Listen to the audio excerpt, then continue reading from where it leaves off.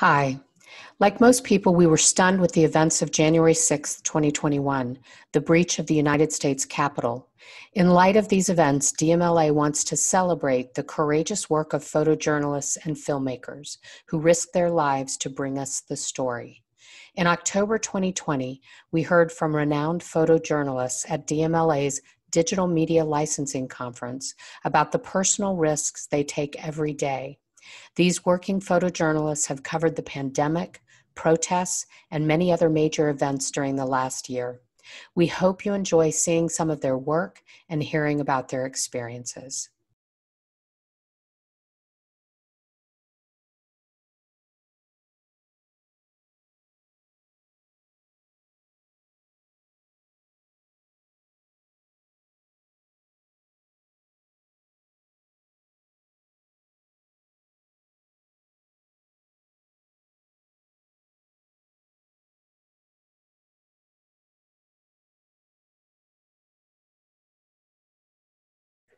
Good day, and welcome to Tales from the Trenches, True Stories from Working Photojournalists.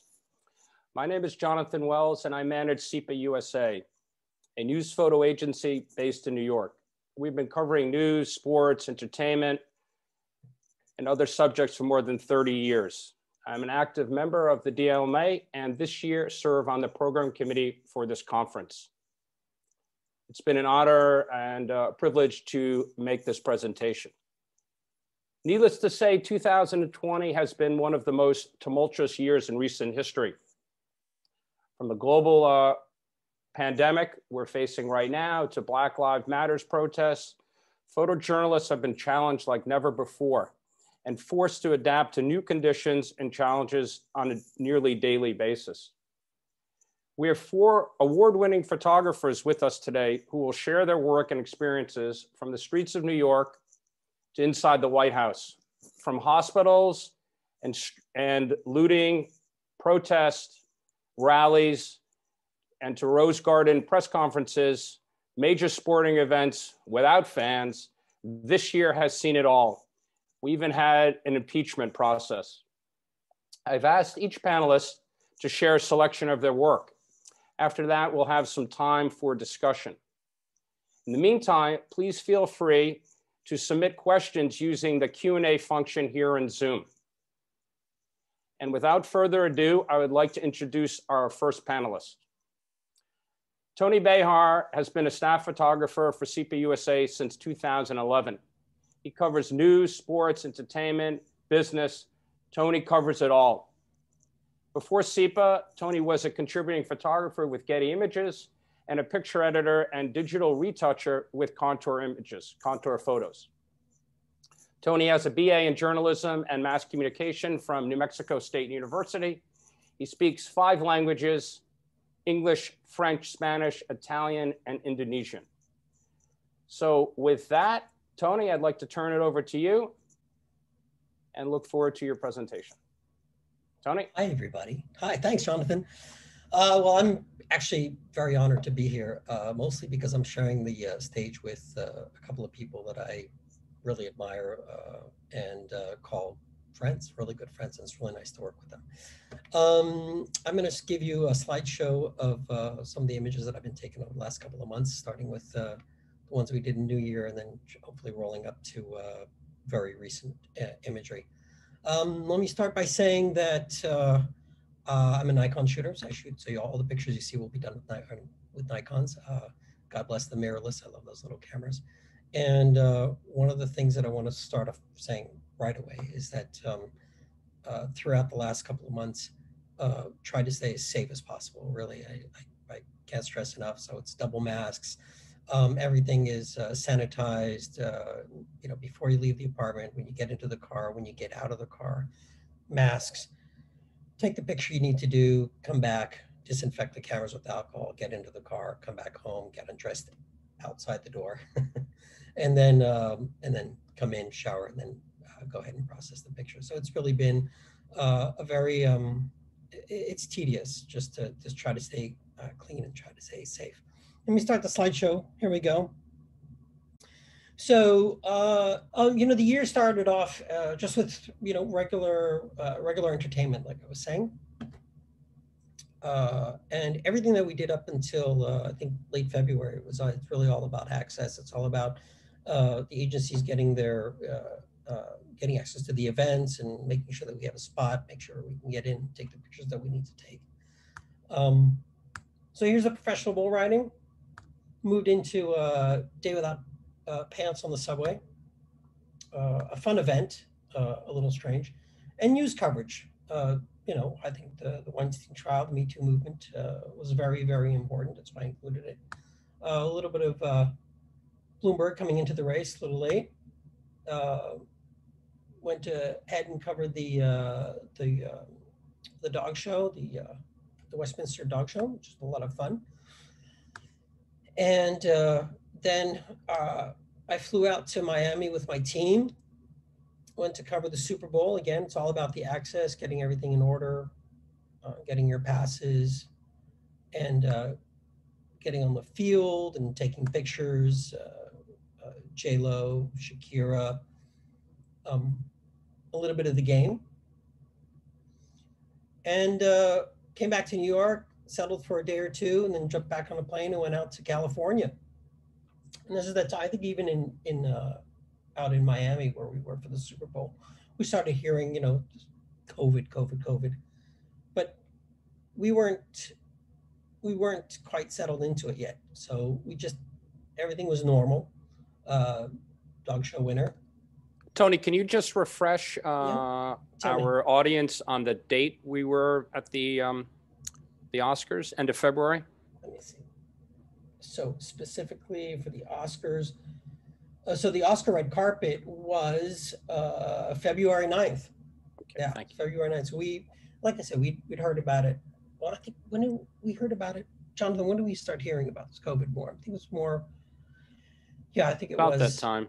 About that time. Let me go back to my slideshow. I'm sorry about that, guys. I really am. Sorry, I think I got out of it by accident. Oops. Sorry. Apologize. So early February, we're in LA after the Super Bowl. And then things started becoming more pronounced. I was sent out late February to go take pictures of people in masks. There was starting to get a fear of that this was coming in from Asia, from China in particular, and that there was a sort of, was it going to come to America? Was it going to come here? When was the first case going to show up? So we went out and illustrated the mask situation. Although I have to admit that living near Flushing, living in a Chinese neighborhood, people wear masks anyway. So we did the International Toy Fair. That's, of course, I wanted to give everybody a chance to see what it looked like when I'm working hard. Kept on doing a couple of events, entertainment events. And as it became more apparent that this was not going to go away, news became more and more serious. And the first, I think this was on, let me see, when was this? Sorry, I know it's in, sorry for all the delay. Yeah, March 2nd, it got serious. De Blasio held a meeting. And it's funny because nobody has masks. We weren't wearing masks yet. This was the powwow, this is the big powwow of how we're going to deal with the COVID situation in New York City.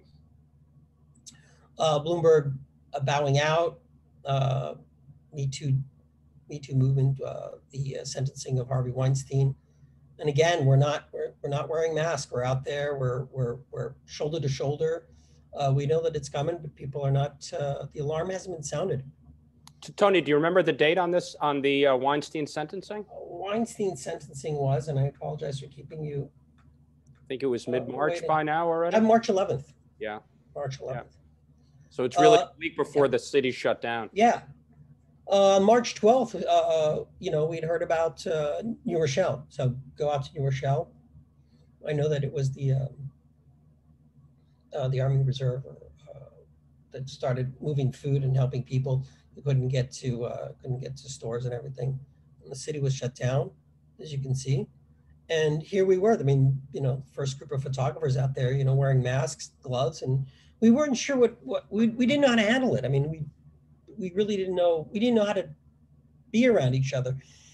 And I remember when I came back from New Rochelle, I went to go have lunch without a mask with a friend, and I was sitting in a cafe, and a woman, overheard my conversation. She said, you just came back from New Rochelle. You shouldn't even be in the store. You shouldn't even be sitting and eating any food in this establishment. You should leave right away. I think this is the very last entertainment gig that we did. It was God's Love. Love Rocks. God loves rock.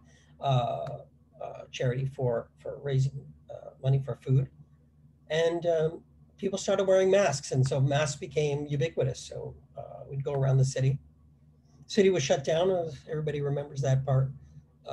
Very empty, and we started getting alerts that there was going to be testing sites. So this is just for one of the first testing sites in Staten Island.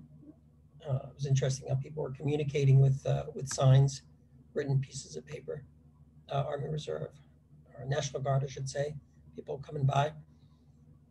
And New York City, people started getting serious. A lot of things were shut down. If you wanted food service, you drive in, of course. And I live in Elmhurst, which was dubbed the epicenter of the epicenter, so to speak. So this is the Elmhurst Hospital where people were starting to get COVID testing early on. Tony, how were you received at like the testing center or Elmhurst Hospital? Well, that's a good question. I think that photographing, I think the transition from, for me particularly, being a red carpet photographer, or an entertainment photographer, you kind of have some control over it. I mean, you're asking for people's attention when you're on the red carpet, and you're screaming at them, you're trying to get their attention, you're talking to them, you're making funny remarks, and so you want them to react to you while you're taking a picture. And so now you're out in the streets, and now you're taking pictures of people who are potentially sick, and so you have a whole new set of rules. I know that I think it was called the HIPAA law. Mm-hmm. For privacy. So, for privacy. So it was early on, no full faces, no documents, nothing. You couldn't. I didn't want to photograph the test kits or anything. Well, you could, because they went into tents here. But I got a lot early on. I got a lot of. You could see the people that were sick; they wouldn't react, but the other people would just give you kind of not dirty looks, but they would kind of look past you, and nothing was ever said. Nothing was ever said. Not yet. We'd keep going out every day and just shoot and see if we could get, a good picture about what was happening. Cuomo setting up the tents inside the Javits Center, and this is what we looked like. Now we're in, I think, a good way into. Let me see. I'll give you a specific date. Now we were in March. Yeah, we were in March, and end of March, and now we were wearing masks, wearing gloves, but we still didn't know. It was kind of weird. I'd go out every day on the streets and try and look for something. There was food hoarding, there was toilet paper hoarding, and that was becoming normal, and it was getting a little weird. The USS Comfort came in. We were all down there for that. So this is Battery Park, of course, when it comes to the Statue of Liberty. And this is out in Weehawken, New Jersey, the Manhattan skyline.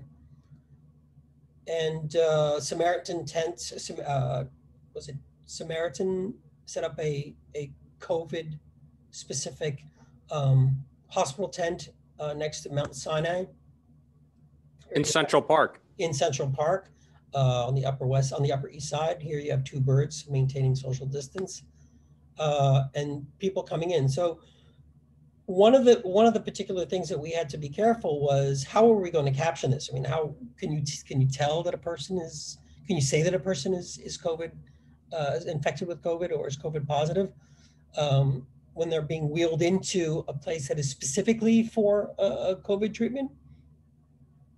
Well, I tried to stay away from unless I knew that the person was infected. I could confirm it. I would just say that a patient was coming in, and that's another thing about transition from entertainment to photojournalism is your your captions. You have to be very precise about what you're going to say about what's in the picture. This is sorry, Tony. So because if you were at NYU Hospital, for example, or even Elmhurst for that matter, someone was walking in the hospital at that time, it's possible that they were there for COVID treatment, but it's not right. But they could be there for something else, right? So we had to be very careful about that. Very careful. I had to be very careful what I said. Very generic. This was one of the first times where I photographed the COVID victims being brought out of a hospital and be put into a refrigerator truck, specifically. And this has to be one of those moments where your heart is in your throat and you're so scared and it's I don't know. It's just it's very sad. It's a very sad. It's a very difficult picture to take. I mean, you're on adrenaline. You want to get the shot, but it's still a very difficult picture to take. A hearse, someone from a morgue is going to pick up a body, getting ready. The tents, the body processing tents outside of Bellevue. This is Easter Mass. I think we were all there. Very few people were there. It wasn't open yet. The churches and the synagogues and houses of worship were still closed. And so what I wanted to say is that through this presentation, I have three or four moments that were really pivotal for me. And this image, even though it's quite benign, it's a man crossing the street in empty behind Grand Central Terminal. This man turned around to me and threatened to hurt me, and he ran after me. And so the moment for me of going from being a photojournalist to suddenly being attacked for being a photojournalist. I'm not sure if it's the way that I came off when I thanked him. I did say thank you for the picture. I mean, after he had passed. But you're never really ready for people to come at you and threaten to hurt you and insult you. So this was the first time that it had happened seriously enough. Manhattan, honoring first responders in front of the hospital, in front of Elmhurst Hospital here. And then I had another sort of aha moment. I shouldn't call it that, but it's what it's going to be. Food insecurity, and I think that the food insecurity, which is really a big problem now, continues to be a big problem, was really something. If taking pictures of people who are dead is not uncomfortable enough, then taking pictures of people who are hungry is not any better. And it's difficult. You walk through the street and you don't really engage with them, but you sort of, I would make myself known. You could see that I was there. You could see that I had a camera and see my press pass. And some people would say, no, please don't take a picture of me. They'd wave me off and I'd comply, no problem. Other people would just stay there and let themselves be photographed. Grand Central Terminal, empty. This is the first time I got into a COVID testing center. We were allowed into the center before people were being tested, but not during the test. And the reason I bring that up without the testing is that the big thing with the transition from entertainment to photojournalism, so to speak, is the fact that now you're out there. I have a great team behind me, and they're extremely helpful in helping me organize what my day is going to be, what things need to be covered and everything. And we do our best to try and contact the people that we need to contact in order to get access, such as the Thunderbirds fly over Manhattan. And I thought it was funny because Trump tweeted my picture. But now you're sort of left to what we call, or what I call, I think it was a term dubbed by Craig Ruddle, you're enterprising. So you're going out there, you're getting the information that you need to get, and then you're going out there and you're looking for the picture. You're actively talking to people and working with people to get a photograph. USS Comfort leaving I think they had like 80 patients or something, but they left.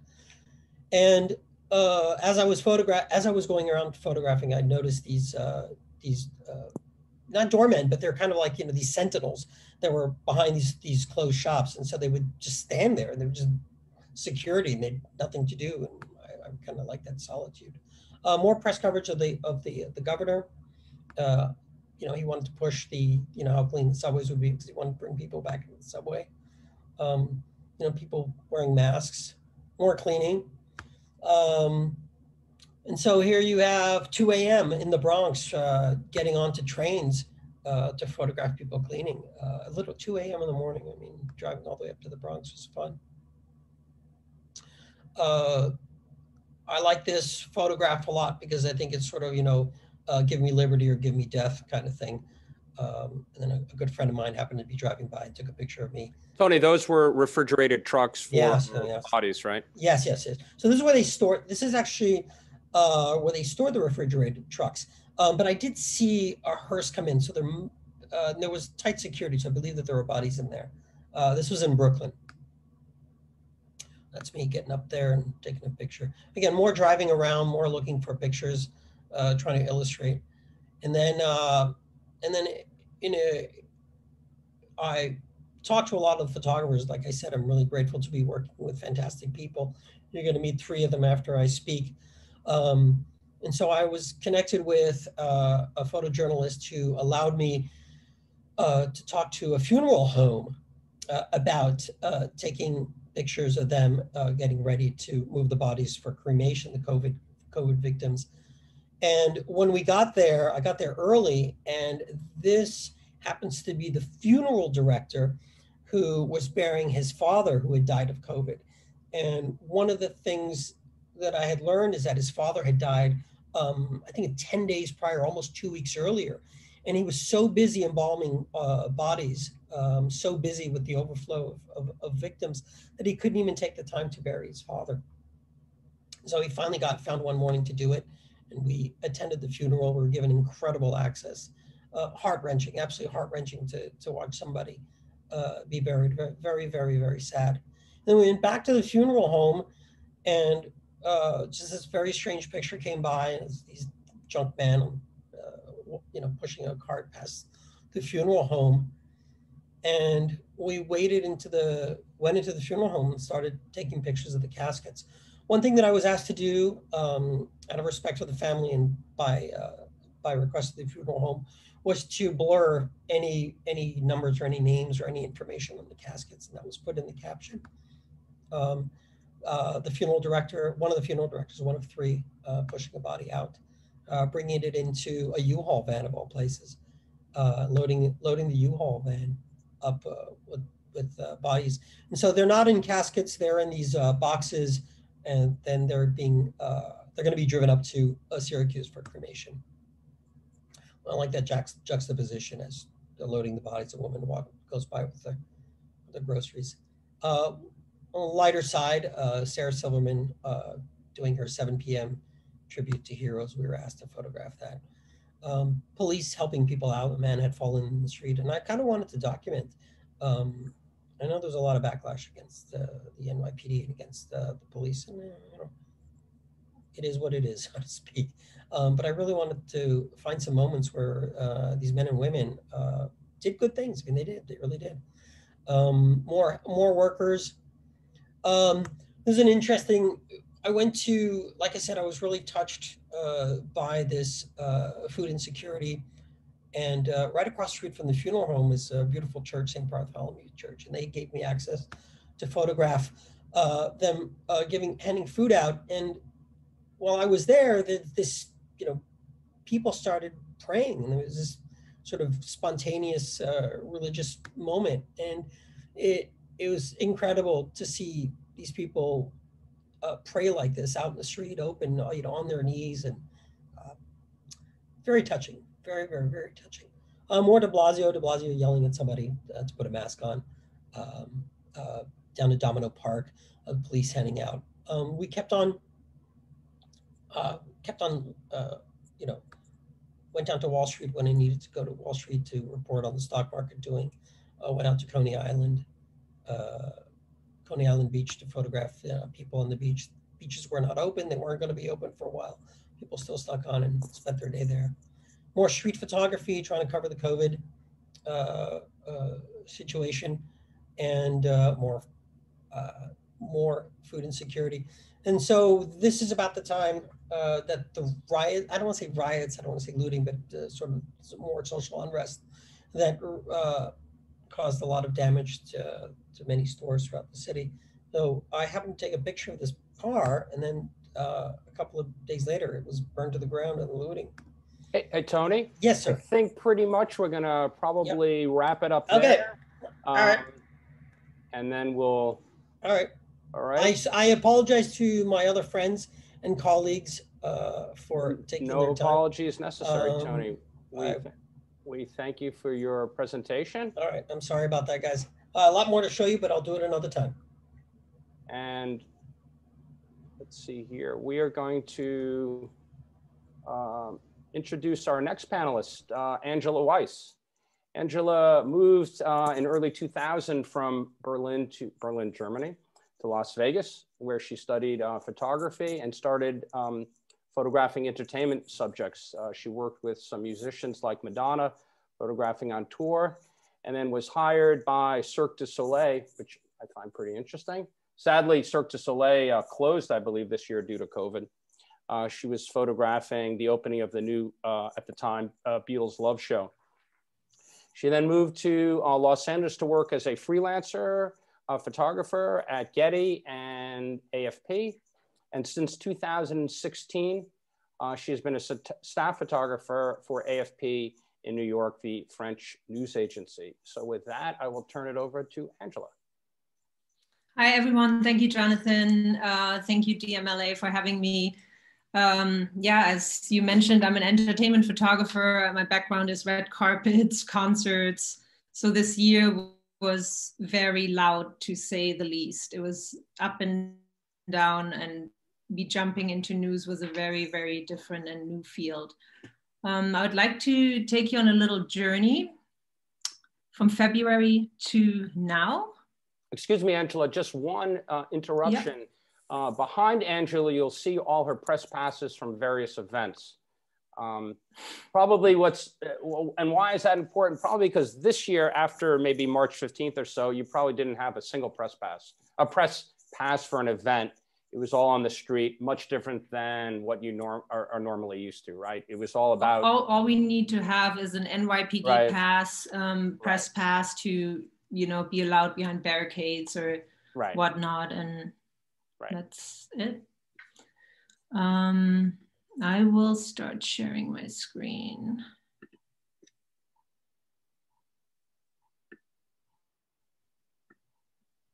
So for me, the biggest event that I flew out in the last 4 years since I've been a staff photographer with AFP was the Super Bowl in Miami. Similar to Tony, I was mainly hired to photograph the halftime show, got a little glimpse of the game as well.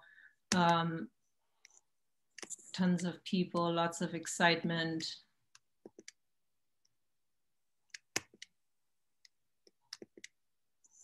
Then I came back and got into Fashion Week immediately.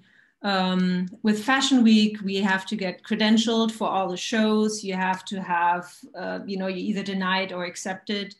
And yeah, you get backstage access to runways. So I take care of the credentialing process as well as like photographing some of the shows and hiring some of the freelancers that work with us. These are some of the photos from the shows.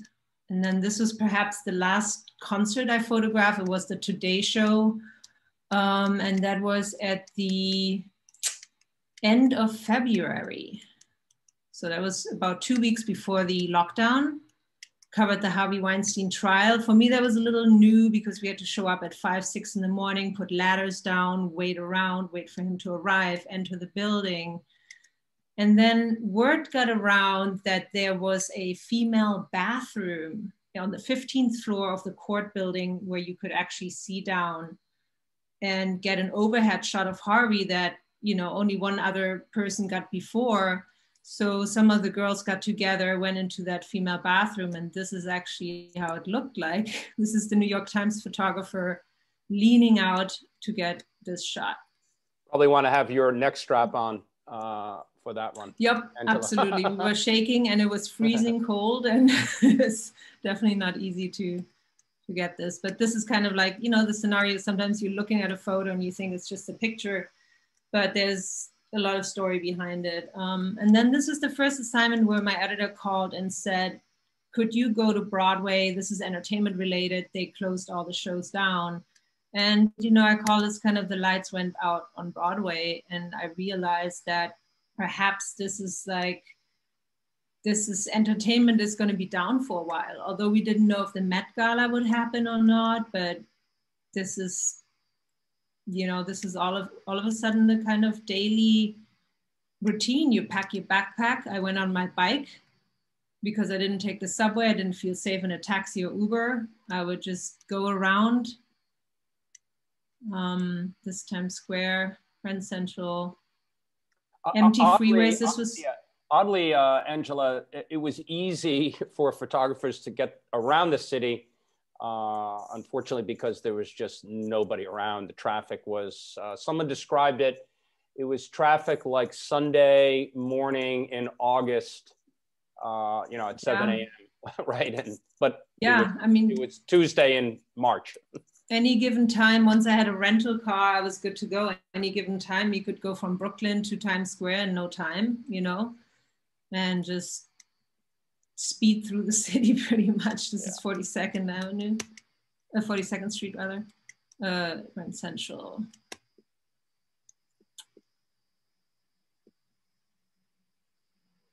It had in a sense an eerie feel of, you know, you did see some people out and, you know, the hoarding began of toilet paper buying and people stocking up, empty shelves, panic. Where's the carbs? There was no more bread or flour or, you know, pasta to get. And then people started lining outside to get COVID tested. And there was incredibly long lines, staff checking the lines to see how many people are, you know, each hospital, people feeling ill. I wasn't quite sure, you know, how close should you be with people. We were wearing N95 masks, of course, and like usually used long lenses in order to cover these people. Also to be a little bit away and give them some privacy, although it felt uneasy often to be, you know, in people's private lives and interrupting when they're feeling sick or concerned.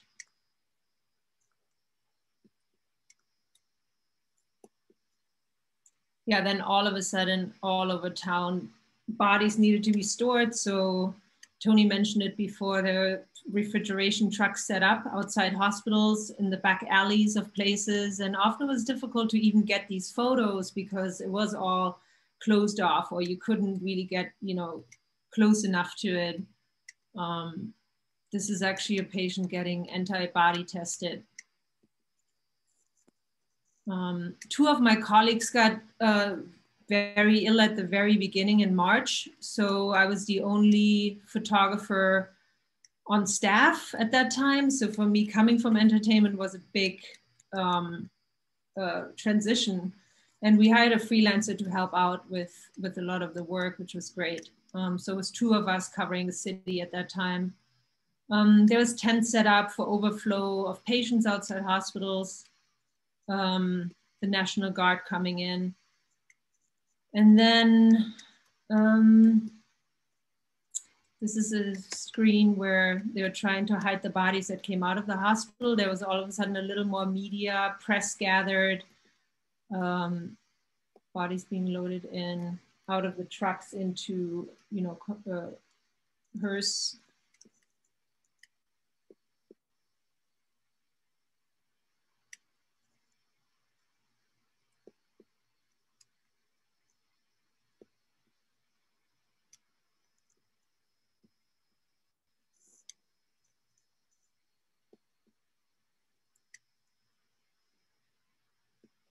And I think Angela, the more...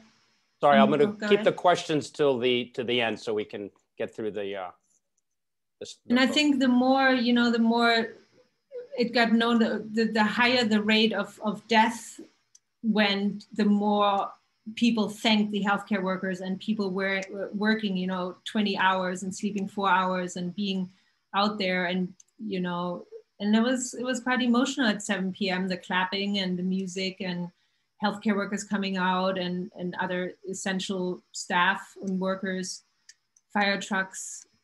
A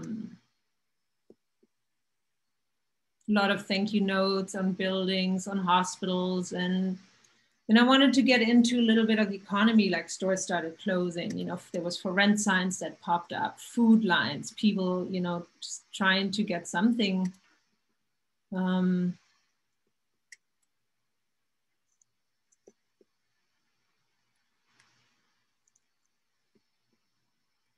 with that, my routine changed as well. Like I came home every day and stripped down in the hallway and put my clothes in a hamper, sanitized my gear, went into the shower, filed my photos, and, you know, also to keep my own family safe and not bring any COVID home. The death of George Floyd, which was May 25th, you know, started this whole Black Lives Matter movement, didn't start the movement, but rather continued it. And it was just from smaller protests to all of a sudden, it just became bigger and bigger, and more photographers at that point came out as well. Very tense, Angela, right? Very tense time in New York. Very tense, very, you know, something that I haven't covered before, when police start spraying mace or tear gas, and you know, you need to be equipped for it. And at this very night, like I did not have a helmet. I did not have any goggles on or anything like that. And you get pushed around, and, you know,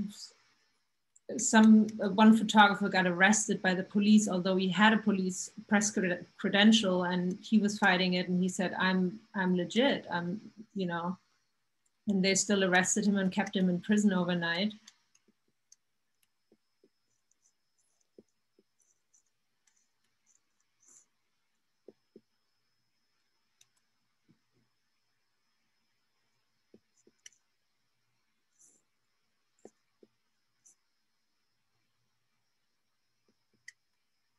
This was probably the biggest protest I did.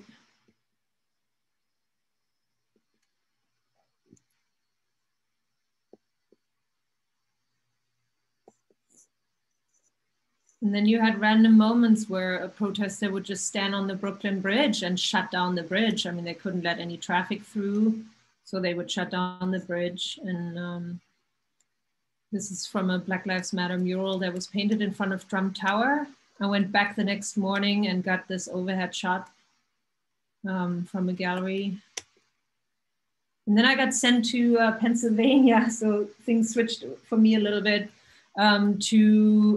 There was the first debate night, and we got access to a small Trump viewing party of Trump supporters. And that was very different to, you know, hear their perspective on things, and, you know, to get that kind of access and have them trust media, you know, because we are a news agency and everybody's very skeptical. Do we do the right reporting, and are we biased, you know? These little bubble tents popped up in New York, and people getting creative with now it being cold out and still be safe. And so this just last week, I got sent onto the Biden campaign trail with 7 other pool photographers. It was called the Travel Pool. And this is the very first time, and very exciting for me to be driving with the motorcade of Biden, you know, flying in planes and covering whatever he's doing.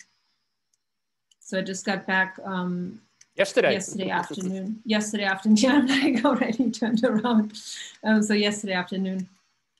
And again, and so in this time, it's very different than like the Black Lives Matter, where you can just be on the street and shoot and cover, you know, be free in a sense, versus now very strict credentialing. Like there's only a very small pool allowed to photograph him on his travels.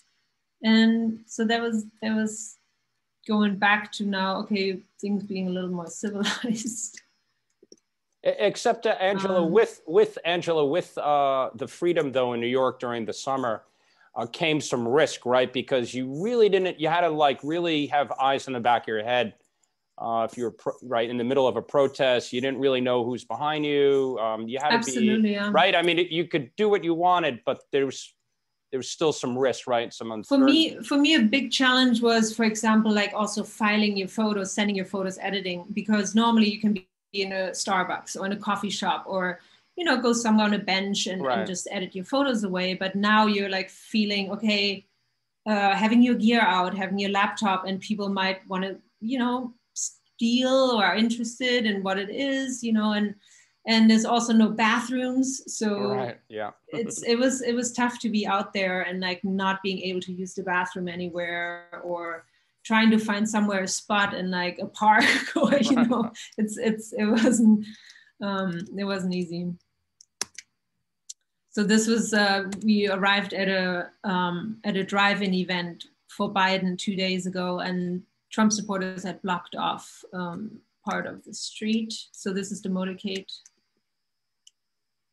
And that's it. Thank you, Angela. That was great. Yeah. Thanks so much. Okay, great.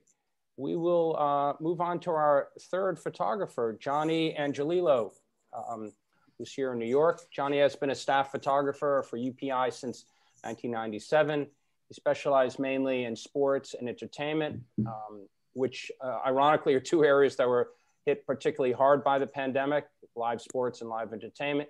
He also runs his own corporate photography business for the past 20 years. And Johnny holds a BA in music, studying classical piano and music theory. He's also an avid golfer and played around at the world famous Augusta National Course. So with that, I'll turn it over to Johnny. Thanks, John. Thanks very much. I just want to say, just for the record, I'm only full-time 7 years. I've been freelancing for UPI for over 20 years. So let me just get right into it, if that's all right. Absolutely, yeah. Okay, so just like Tony and Angela said, it was big events at the beginning of the year with no thoughts of anything, you know, COVID related or, let's see if we can get this wrong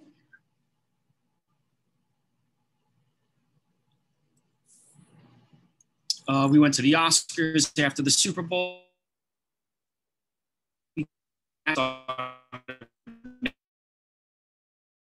To come by, but I remember even this particular photo waiting maybe 15 minutes outside of the New York Stock Exchange just to get somebody wearing a mask. It really didn't take off in February. There's a premiere from February, I believe, or maybe even early March, where they're bumping elbows and, you know, not even taking it seriously.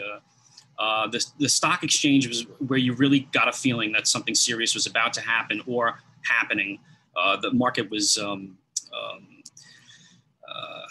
you know, doing poorly. It was falling by, the Dow was falling thousands of points every day. They were stopping trading on occasion. And that's where we, you know, in my opinion, where you really felt that something bad was happening. This was the final day of the closing bell, and they were shutting it down. I remember one of the traders saying that, you know, we'll be back in 2 weeks or 3 weeks. And, you know, that was 7 months ago.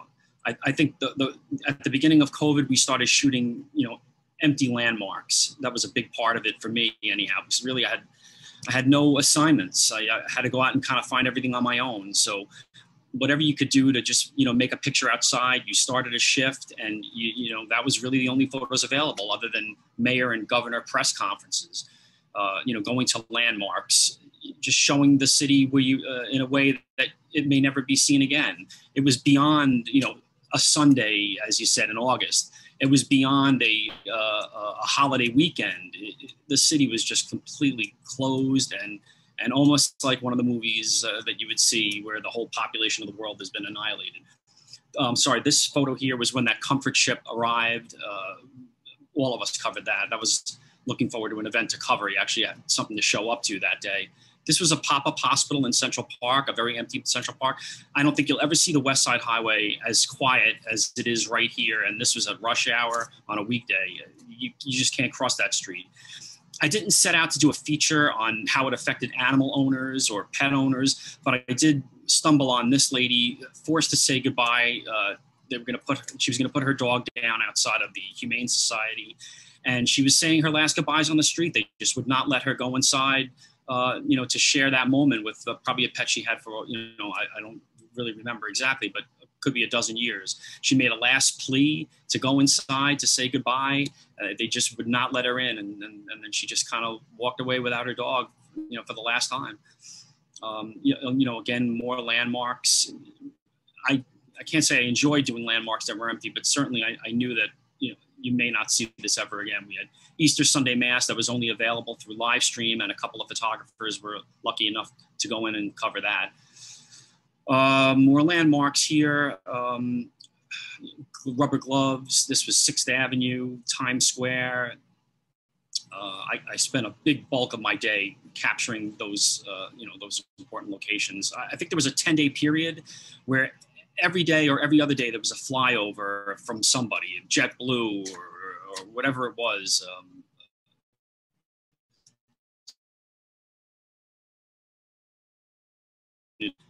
It had planned for the day, and in a day like Angela and Tony, we always know what we're doing. Well, we have this premiere, we have that premiere. This was the days where you didn't know where you were going at 9 in the morning. You didn't know how your day was going to happen. I refused to give up on the fact that I wasn't having a Met Gala. Literally, it's my favorite event to shoot, and I was so, it meant so much to me that I showed up there with a flash on the night that the actual event was supposed to take place, because I just couldn't get it out of my head that this was not going to happen this year. Again, it was a very uncomfortable spot to be in if you shoot entertainment and sports. Johnny, for those who don't know, the Met Gala is it's the Oscars of New York, right? I mean, it's the biggest event. It takes place in first week in May. It's a major, major, major event in New York City for entertainment, for arts, culture, right? I would say it's maybe one of the biggest red carpets in the world. And Angela and Tony and I have been lucky enough to cover that every year. And it was one of the last things that they actually canceled. They were kind of like holding on to it, and then they finally canceled it. And that was a I know it's only a red carpet, but it was a letdown for me. I really loved doing that. The social distancing circles and spacing out, started to happen a little bit when they started opening up the street. The Black Lives Matter protests were at the beginning just some of the most heated exchanges between protesters and police like I've never seen before. And I've done a couple of protests over the last 20 years, but these confrontations between protesters and police were angry, and much different than I had ever seen. And if I have to get back to that thing where I had an event in my mind that I just couldn't believe that I wasn't photographing it, on the night of one of the biggest protests, a night where Manhattan really, really took a beating, it was the night of Manhattanhenge. I just couldn't get it out of my head, that I had to do a protest and I couldn't do this beauty photo that I always love to do. So I for the first time in my life, I risked getting arrested trying to get into the middle of the street. This is 14th Street, when a major rioting was happening in New York City for the first time. I've lived in Manhattan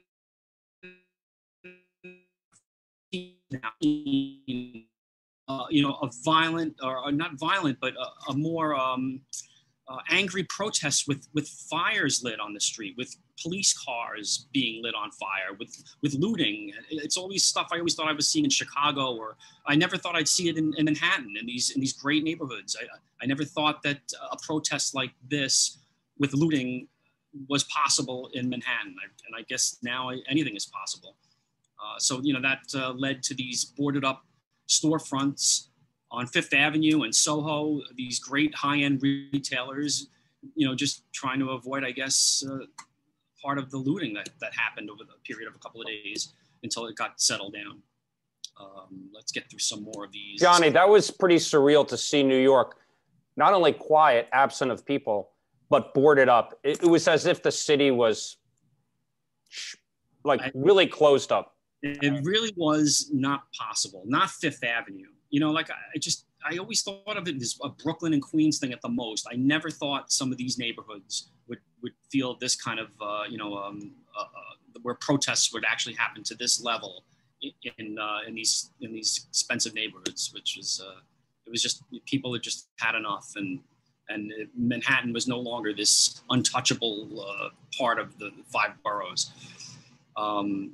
You know, the reopening happened. I know we have Oliver coming up next, but when they started taking down some of these boards in Soho, it was actually some pretty nice art. If I had a bigger car, I would have taken one of these panels for myself. But I saw them take down some nice works of art. I'm no expert, but it looked pretty. Some of those things. When sports came back, the first thing we did was the Belmont Stakes. I went a couple of days earlier, actually a couple of weeks earlier, and I thought maybe this would be the right photo. I'll set up a remote here, show the empty seats, show the horses coming down, you know, for the final stretch. And after a day of going through the entire, you know, 9 races or whatever it was, with empty seats, this place usually is 90,000 plus on race day. I set a remote behind the line over here, and this to me became a more important photo. To me, it looked like the horses were even socially distancing for this finish line photo. We also, for the first time in history, I made a photo of a champion on one side and a disinfecting worker on the left side. The fireworks for 4th of July went off from Macy's as planned, but they spread it out over 4 days and 5 different locations. So, you know, to avoid crowds, it was still something very nice to shoot, but you never really felt like you were in full enjoyment of any of these things that we were doing. Baseball opened up along with all the other sports with no fans. A couple of dogs showed up, whatever. Cardboard cutouts were a big deal. Yankee Stadium with the limits and Citi Field of how many photographers you could have was pretty strict, but you know, we were fortunate enough to be in that cut. I covered a major championship in San Francisco, and again, no fans, but you know, they found their way to view it somehow. You know, coming from behind cutout fence, they cut the tarp behind a fence there so they could view Phil Mickelson going to the tee box. Tiger Woods, I had access, or I mean, I felt like I was the only photographer out there at some point. I was 6 holes with him on Sunday where he's wearing his traditional red, and I could swear that I was the only one out there for the first few holes. You know, just volunteers holding cell phones. I ran into the Jetsons on the flight home here, completely PPE'd out. More baseball, obsessed with the fact that it's not going to look like this ever again, I hope. So really, this was a rain delay, really just trying to capture the atmosphere of a sporting event without any fans. Long story on this one, but I'm just going to bypass it. It's a walk-off for the Mets while they're at Yankee Stadium. If you're a baseball fan, maybe that sounds strange to you, but it was strange. Again, more just the mascots for both teams. Here, this is the Eagles and the Mets. They had, you know, face masks. This was a home opener for the Eagles just a few weeks ago. Things opening up, like, you know, the Statue of Liberty, and I photographed a horrible funeral for, I guess, a 1-year-old who was caught in crossfire during a protest. Not happy days there. Food lines. We had one of the hottest summers in New York. I guess that'll be lost in the mix, but boy, I mean, even right now, it just doesn't even feel like fall. Things were again starting to open up. This was a Edge. It's an observation deck. We had Fashion Week now in September, but a new type of Fashion Week where masks dominate, where social distancing dominates, and it was just, you know, we're back to work, but it's certainly anything but normal. And the one bright spot I could say, Jonathan, through this whole thing is that with the Holland Tunnel, I could go in and out of this town anytime I wanted. I could go from from the East Village of Manhattan to Liberty State Park in less than 10 minutes, it felt like. And I could do any sunset or sunrise that I wanted to. And, you know, I really do love taking these types of photos.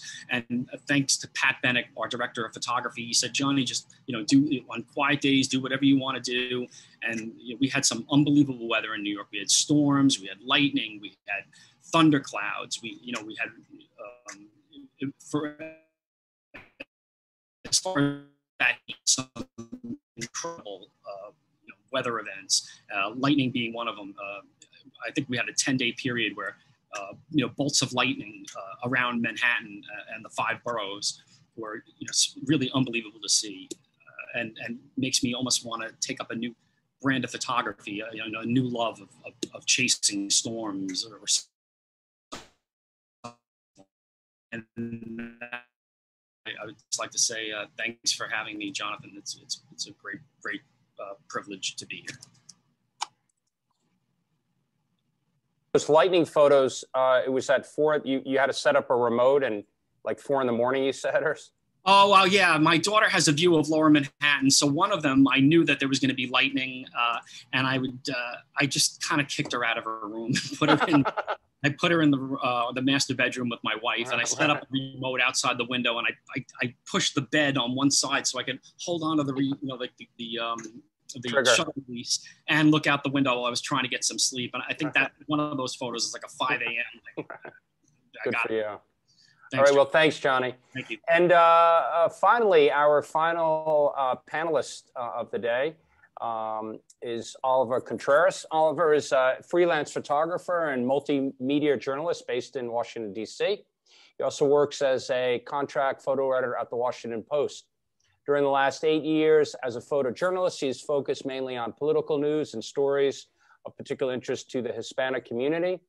He has also been recording the experiences of Latino immigrants in the U.S. His projects have taken him to Central America, the U.S.-Mexican border, Caribbean, and cities across the United States where he has uncovered immigrant sacrifice, determination, and dedication.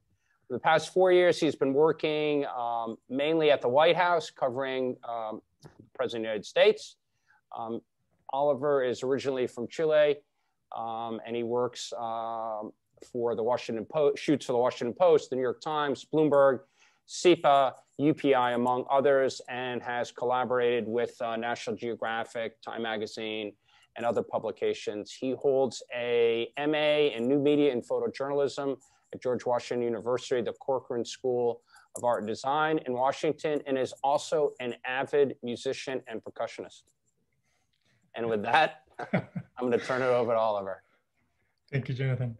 Well, I just have to say thank you to DMLA for the opportunity, to Jonathan Wells for inviting me to be part of this panel.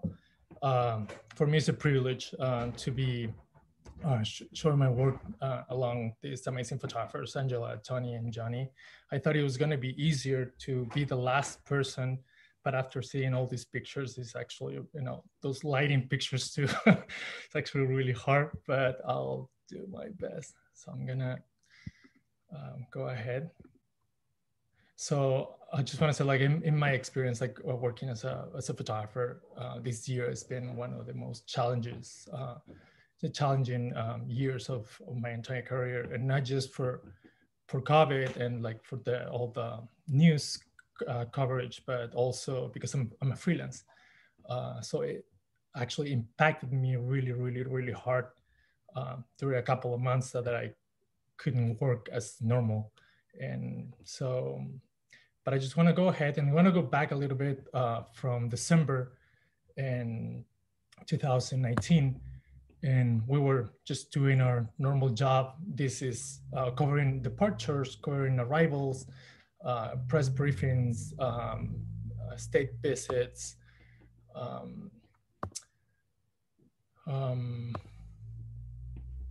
until the time the president, Donald Trump, got impeached.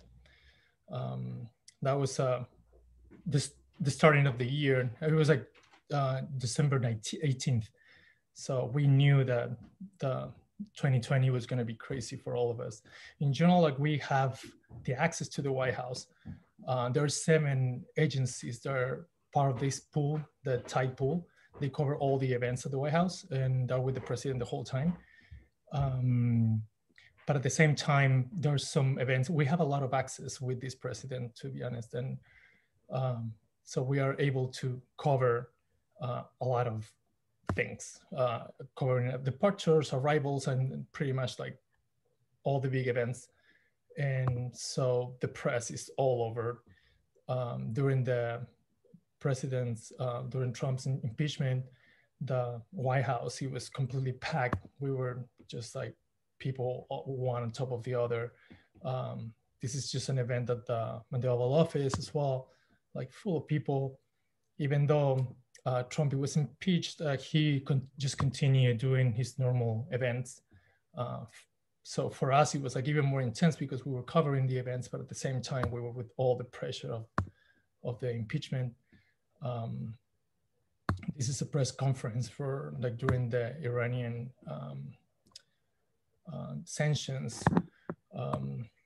Everything was normal. We started like hearing something, like seeing some news about coronavirus, but nothing major. The press was getting ready though, but we just continue between, we will continue with impeachment until the time that Trump was acquitted for all charges, and we somehow saw the light, and we thought it was going to be a little better, a little more quiet. And then we started just covering normal events. A lot of big things happened, like the signing the trade deal with China. It was one of the biggest ones. Oliver, just on the China trade deal, how big was the Chinese delegation of press? I mean, it was like literally like 100 Chinese journalists, right? Covered. This was now, was this March already? This is January 15th. January, yeah, okay. And yeah, there was probably, we were 200 people in the back. Yeah. Like, right. Like a normal big event at the White House. Sometimes right. we were 300 or more, yeah. depending on the room.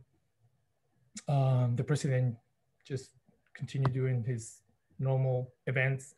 The coronavirus news, they were like a little harder on us, but nothing happened in the White House. We started getting ready for anything else, but the White House, it just continued with normal news. There was not much information about it at that time, until we got the first press briefing room about coronavirus.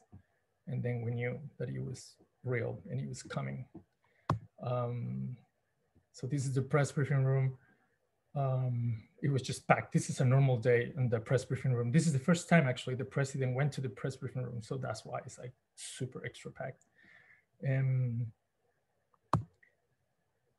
As you can see like journalists in the center, photographers on the sides, along with reporters from all over the world, video crews, all inside. And then after that, we started getting, having press briefings every single day with the president. The president just continued with his events, like multiple people. We have to cover them all, of course.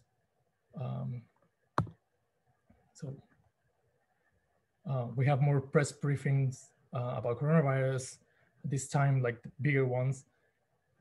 This one, it was actually, this day was the first day that we were allowed to go to the roof. And I was one of the first person to do that. And it was actually really cool.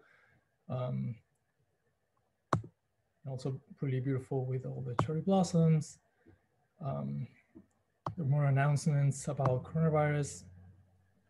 Washington, D.C., this is March already. Washington, D.C. was normal. People not wearing masks at all until we started getting more news about all the deaths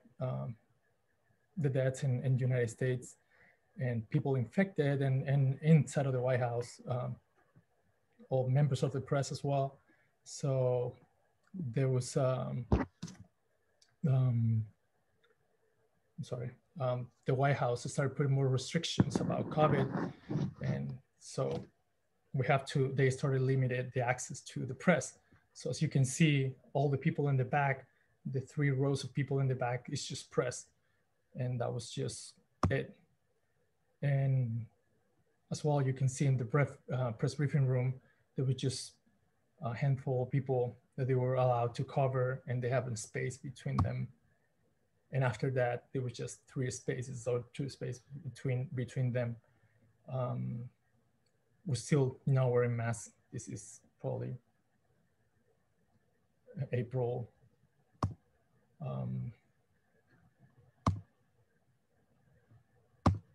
More press briefing rooms, task force, until we started seeing some people wearing masks. It was like probably like June. We were kind of late on the White House. I don't know why, but we just continue doing everything normal with less people, but normal. At this time for me it was really hard because I was just like I was lucky that I have I'm working with the Washington Post as a photo editor, so I have a couple of days that I work with them, and I was also like through Sipa working with at the White House or the Washington Post too. I have a couple of days I have to fill in, but all the rest of the time it was already gone. So it started getting super hard for me. And Oliver, normally pre-COVID, with the access you had, the hard pass, which is a kind of all access pass, so to speak, to the White House, you could come and go into the press briefing room. That's the press office. You could go there every day if you wanted to. If there was an event, not event, you, with that pass, you passed through the security gates and you were free to go whenever you wanted. Once COVID and the Correspondents Association, they put in their own limits, right? And that you were actually forbidden to go unless you had a specific assignment or it was your pool date, so to speak. Is that right? That's correct. And right. Still until now, I mean, we right. can't go to the White House if we don't have an assignment or if right. we're not assigned to go. Right. Which is with the hard pass is like pretty much the staff right. credential. So this is a little bit of Washington D.C. So during this time, I'll have more time in my hands. I took advantage of like getting some rest, which was good after all the impeachment and all the events. But I was able to do as well, like Angela, Johnny, and Tony. Like I had time to do some other things, take pictures and on the street, like walk around, like do sunsets and stuff like that. It was really cool until like I decided to do a project like with this time. It was a personal project about musicians. I wanted to tell the stories about because I know there were I have a lot of friends who are musicians and they were not doing anything, absolutely anything, and they were not playing, not teaching, absolutely nothing. So and all the news and every single photographer, they were covering hospital and they were covering. So I was like, I need to do something different as well to find a different perspective of COVID. And so I found this project and it helped me a lot to like keep myself active and thinking about, and I mean, keep practicing as well and keep shooting. And so the story was about musicians in Washington, D.C., full-time musicians, and about this guy is a producer as well, and it's just to tell the stories about how the impact of COVID on the pandemic on their like their job, personally and professionally. So I mean, it was really good I did 12 different portraits. And I did this in front of the houses because at that time we couldn't like see, we have to keep social distance and everything. So I found that it was a good idea to do this. Fortunately, it was recently published in the Washington Post. We got 2 pages, double track. And it was actually really, really good. I'm glad that happened. And then it was like super late, like in the middle of the year. And when the White House started implementing more rules about COVID and they started cleaning more, like this is the amazing cleaning crew at the White House. These guys are just amazing. We spent a lot of time with them. Oliver, maybe you could just explain briefly how small that room is. This room is... How many permanent seats are there? Maybe 5 rows of 5? Yeah, like I think there's 30 something, like 30. six rows of six or something like that. Something like it's that. very, very small. It's very small. It's just like also the place where we work normally, where all the desks are. It's even smaller than that. Yeah, it feels like you're in a submarine. Like you can't walk without like asking permission or like moving around because it's just too small. It's the complete opposite of social distancing. Complete opposite. So we were also like super scared about this because like even though we were not too many people working at the White House, they will allow like around 35 people at that time working at the White House, but we were still like with the risk of getting COVID because we were too close. And so in June, this is the first time they started testing and checking temperatures at the White House.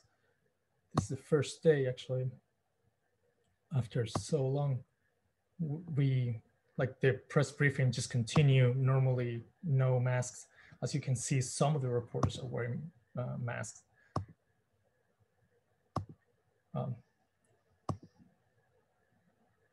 And of course, like the president just continued with his normal schedule. This is a town hall in the Lincoln Memorial.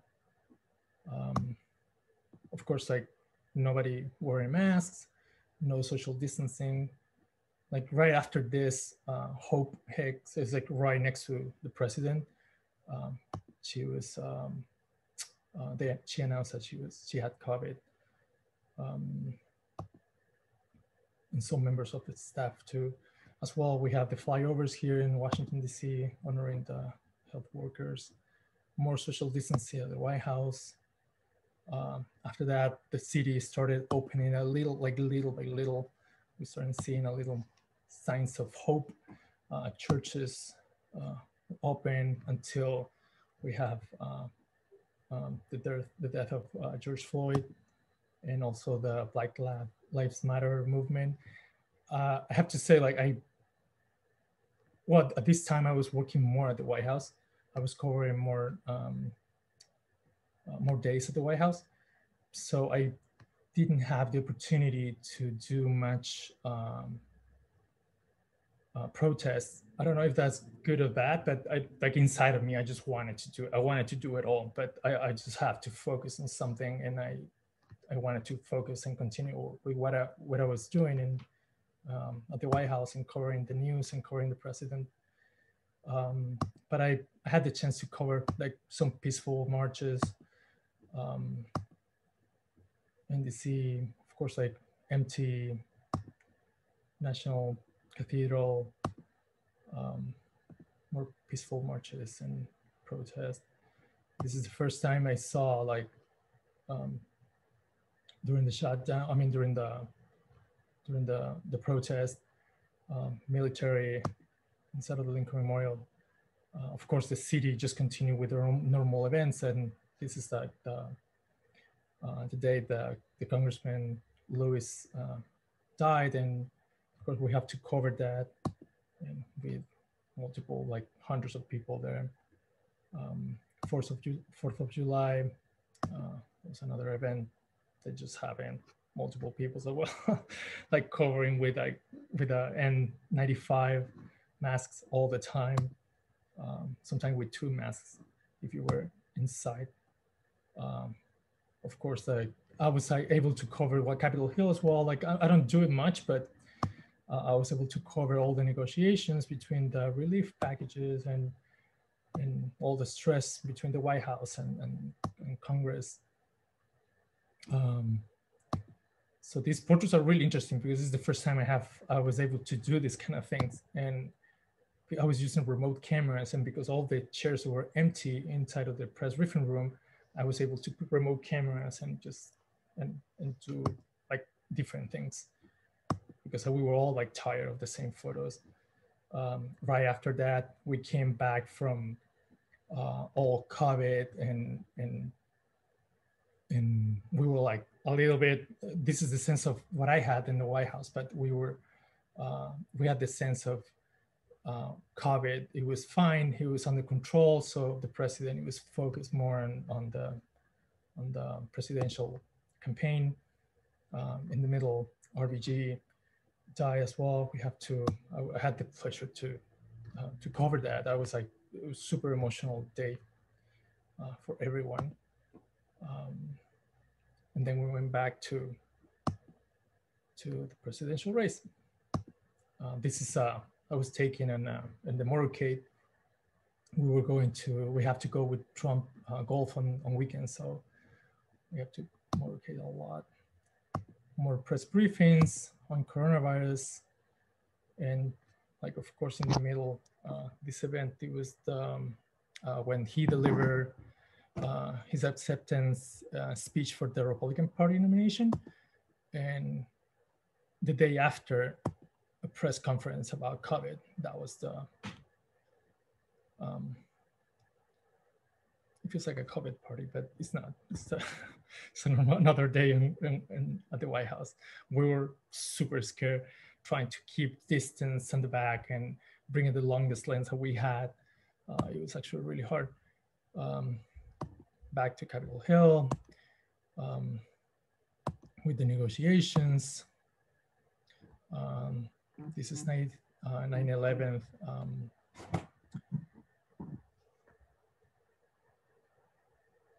Yeah, this is 9/11 anniversary, Washington, D.C. We're almost done. We're back. This is another day that I would never forget when the president announced that he got COVID-19. We have to go with him to the Walter Reed and First Lady as well. And then we started seeing everybody at the White House wearing masks. This is me when my nose, it was better because there was some point that it was bleeding. I spent a week and a half like with my nose bleeding, like putting Band-Aids, and this is some pictures from outside of the Walter Reed when Trump arrived to the White House. This is just another, like, and I've been like, from that day, I've been covering arrivals and departures from the president going to rallies. This is from last night for Halloween, the Halloween party. And yes, that's pretty much it. So thank you everyone for. Thanks, Oliver. That's fantastic. That's great. So thanks, everyone. So we just have a few minutes left. We can take some questions if there's any questions we have. We'd be happy to discuss them. Maybe Oliver, what do you think is right now is the biggest challenge for you? You know, just during this COVID time, or. Well, as a freelancer, we always, like all the freelancers, we've been thinking about what's going to happen.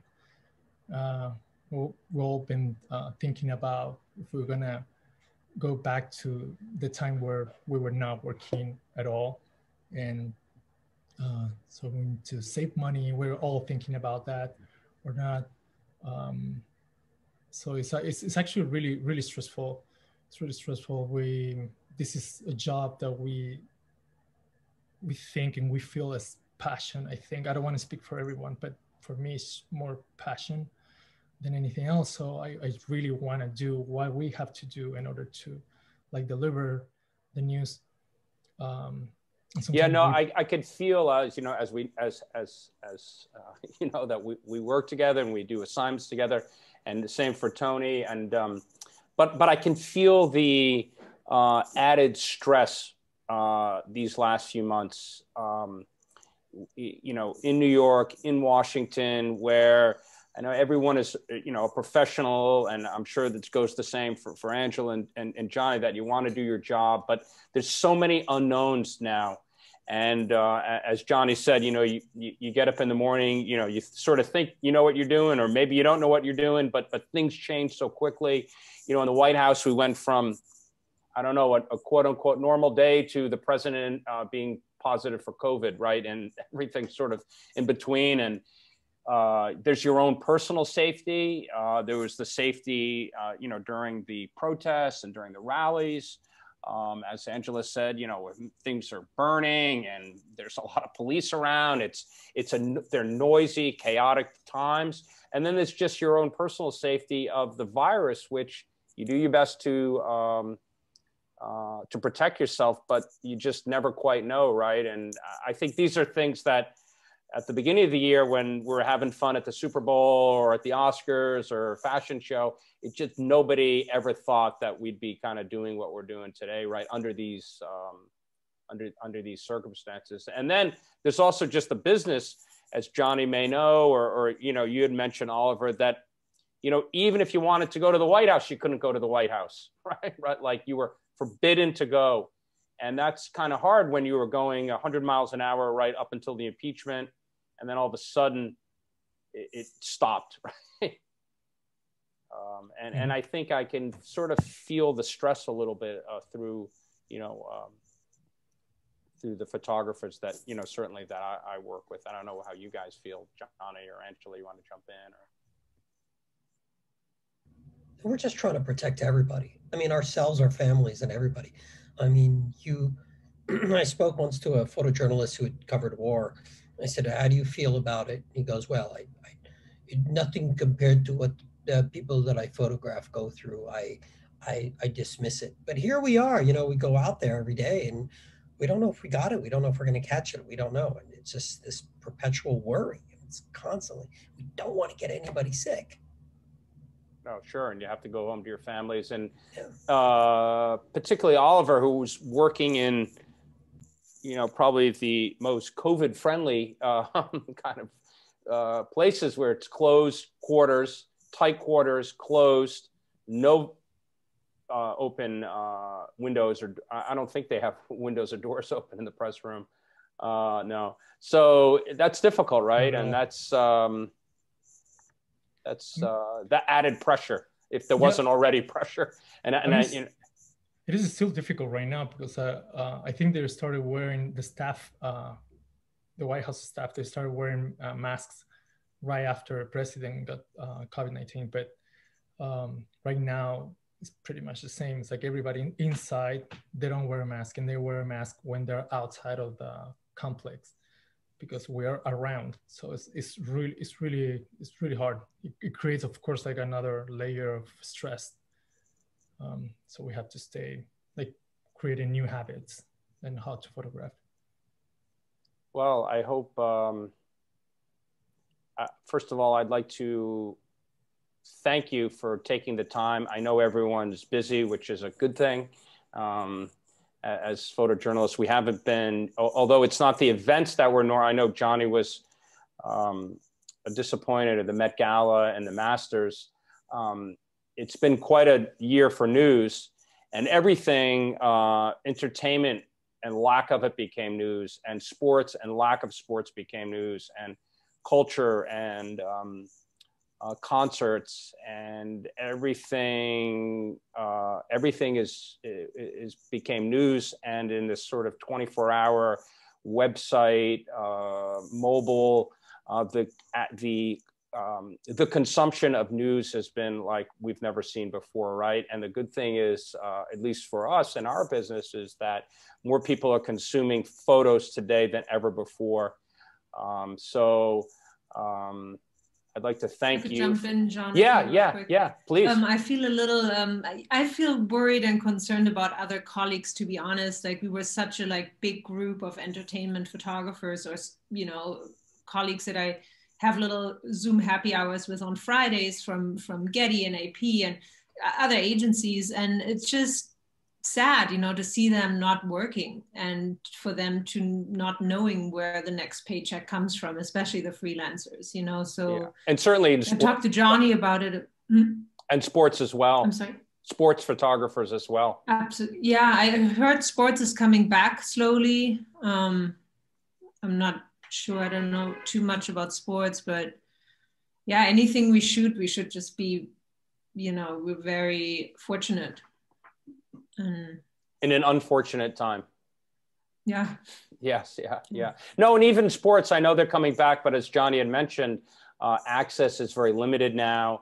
I just know, like in Europe, we're working with some photographers who are covering, you know, football, soccer there, and the access is very, very limited. I think same here, Johnny, right? Baseball games. It's yeah, we're upstairs, Jonathan, and honestly, Canon. I mean, without Canon and Canon Professional Services, I could never like cover it with the glass that we had, and they just sent anything that I needed to do this job from the new locations. They are unbelievable. Right, because before it used to be on the dugout, right? The third baseline, right? Or yeah, on the field. That's right. Right. Now you're upstairs. Yeah, and it's sort of ironic because it's an empty stadium, so you figured you could spread people out a little bit, but I know it was even stricter. But it wasn't like there wasn't photos to make. I felt the first 3 innings of a baseball game, I spent entirely trying to photograph COVID related photos and missing a lot of the action in the early innings because there were photos that I wanted to make for the story that is 2020. That right. Not it's hopefully not again. Right. Well, I think we're going to end it at that. I'd like to thank everyone again for participating. I wish you well and stay safe. And I'd like to thank the DLMA for hosting us and the participants for listening and watching our photographers. Well, take care, everyone.